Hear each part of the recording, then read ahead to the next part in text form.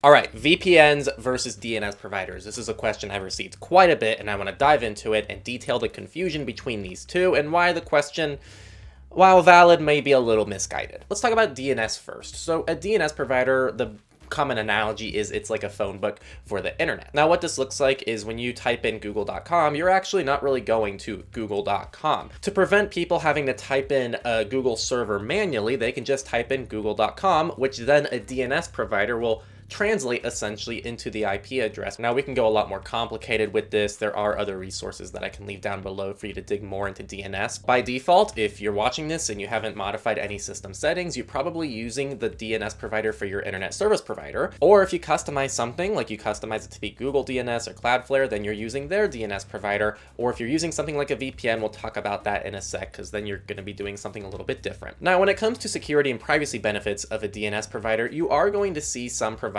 who offer things like anti-malware protection and anti-phishing protection. And the way this works is essentially they're going to have lists that are tied to certain domains that they've now flagged as malicious. Some of them even use things like AI to try to analyze web traffic to understand if it could be something malicious. Also, some allow you to filter web traffic manually, where you can actually customize exactly what kind of requests can be made via your own dedicated configuration. Now, aside from those niche use cases, actually by default, DNS providers aren't really a privacy and security tool in itself. When people ask for a private DNS provider, they're not necessarily looking for one that has privacy features.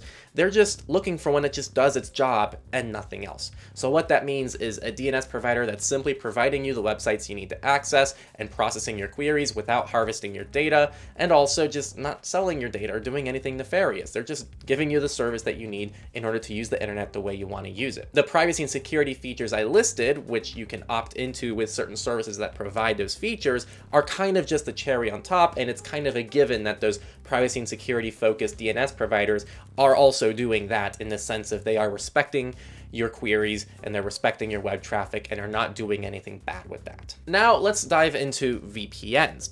VPNs traditionally in a corporate environment are simply just to connect to a different device so that you can access files remotely. But the VPNs that we're going to be talking about today are more with the emphasis on privacy and security, which is essentially a VPN is going to encrypt the traffic locally on your computer, and then it's going to direct through your ISP, but your ISP won't be able to see your traffic, and instead your VPN will be able to, in theory, see your traffic. The security benefits here is that your traffic is encrypted on your computer, so in theory, nothing on your Wi-Fi network knows what's going on within the tunnel. The benefits of this are a little bit smaller nowadays with things like HTTPS, but I still much prefer using a VPN on something like a public Wi-Fi network, because I do think it still improves your security. And also on the privacy front, the main privacy benefit for a lot of VPNs is that they mask your IP address so that sites can't correlate you between themselves or different sessions just based on an IP address. Keep in mind there's many other ways they can correlate your traffic, but at least it shuts down that IP option. In my eyes, the cool thing about a VPN is you know for a fact that companies like Verizon, cellular companies, ISPs are harvesting your data, at least in the US. And when you're choosing a trusted VPN provider, you can have with a lot of certainty that they're going to be treating your web traffic better than any of those providers will. So again, it's a transfer of trust, and worst case scenario, even if the VPN's not telling the truth, I think you're back where you started. And I think that's actually one thing I want to touch on before I talk about VPN providers and the DNS that they use, which is kind of where things get a little interesting. I just wanted to summarize quickly that a VPN provider is generally, for us in the digital rights community, exclusively used as a privacy and security tool. By default, you're not going to have a VPN running on your computers or on your phones or anything like that. You're just going to be using the web as normal, and installing a VPN is actually an additional complexity that you're adding to your workflow for the purposes of being a privacy and security tool.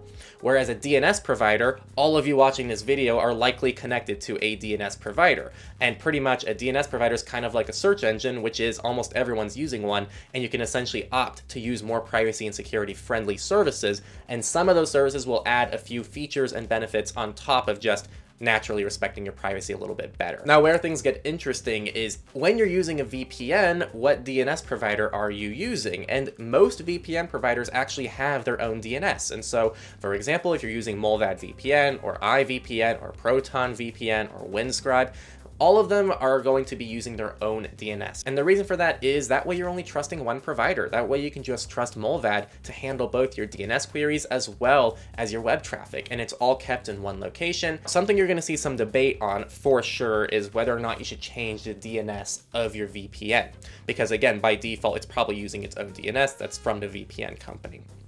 I think almost always, if I just have to give general advice to everybody, yes, the safe thing to do is to just maintain the same DNS provider. That way you're not messing with anything, there's no risk there. Generally, if you're trusting your VPN provider, you're also able to trust them with your DNS queries. Now, where things get interesting, and for those of you who are subscribed to the channel and keeping up with a bit of my journey, is I actually do change my DNS provider, and I use something called NextDNS, and I experimented with this on Proton VPN, iVPN, Mullvad, and that configuration and that whole saga has been unfolding, but currently I'm using Mullvad via Tailscale, which is kind of a different thing, not super relevant to this video, but essentially I'm using Mullvad with NextDNS. And the reason for that is NextDNS has these incredible features.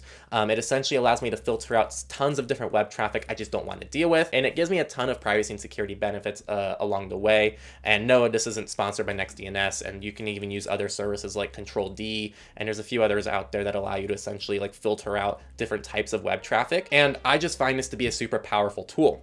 Mullvad actually has a couple of these features already built into its DNS that you can utilize, but I found NextDNS to be a lot more powerful and a lot more foolproof and a lot more customized to what I like. So for me, I actually felt that the trade-off was worth it to be able to utilize NextDNS within Mullvad, because I'm getting, in my eyes, a lot more privacy and security benefits than the cons, which you might be wondering, what is the con there?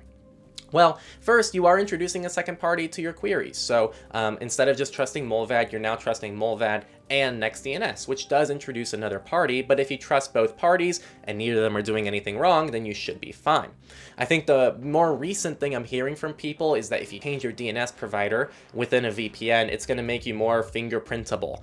And essentially what this means is, let's say website A can see that there's 100 users connecting from the same Mullvad server. Essentially, other people connected to the VPN server will have the same DNS provider except you, which makes you stand out a little bit.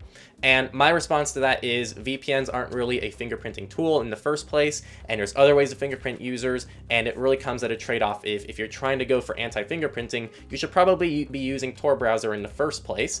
And for me, the privacy and security benefits of something like NextDNS are going to greatly outweigh this possible risk of fingerprinting via DNS in a VPN tunnel. But it is something to keep in mind. But again, if fingerprinting resistance is really what you're going for, you should probably be using Tor browser, which is the kind of gold standard we have right now, or something like Tails or Hunix, something that's designed from the ground up to actually blend you in with other users. Also, Henry pro tip, this doesn't have to be as black and white as it seems. So I actually use Mullvad with NextDNS by default, but in a fingerprint resistance browser like the Mullvad browser, it actually overrides NextDNS because it has its own DNS provider set within the browser settings. So you can still have a browser that has fingerprint resistance while you use something else like a custom DNS provider. And another bonus to this too is sometimes it's hard to troubleshoot why a website won't load, and you can test if it's being blocked because of your custom DNS provider. Because if the website loads in the browser with a different DNS provider, you can isolate that it's your custom DNS. Just a pro tip. What this means for you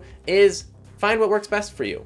For some of you, it might not make sense to use a VPN, and that's okay. For some of you, it might make a lot of sense to use a VPN, and that's okay. For some of you, it might make sense to use a custom DNS provider with your VPN. For some of you, it might not. Now, some actionable things for everybody listening. I do suggest, in general, almost everybody should probably change their default DNS provider, if it's not a VPN's, to a better, more privacy-respecting one. In other words, don't use your ISP's DNS provider and move to something more privacy-respecting. We have recommendations on our website that I'll leave down below. And those recommendations link to more recommendations from other people who have their own opinions as well. The next call to action is you should probably decide if you want to use a VPN or not. And our website also details this. We have VPN tools, we have a chart, and we also have a whole breakdown and different external resources that talk about when you do and don't want a VPN and why you may not even need one. So if you want to look into better DNS providers to use, and if you want to look into whether or not to use a VPN and which VPN to pick, our website has resources for both of those things, and it's all free and it's all open source. So have some fun with that. Links are down in the description. And also, if you have more follow-up questions, I would suggest joining our forum.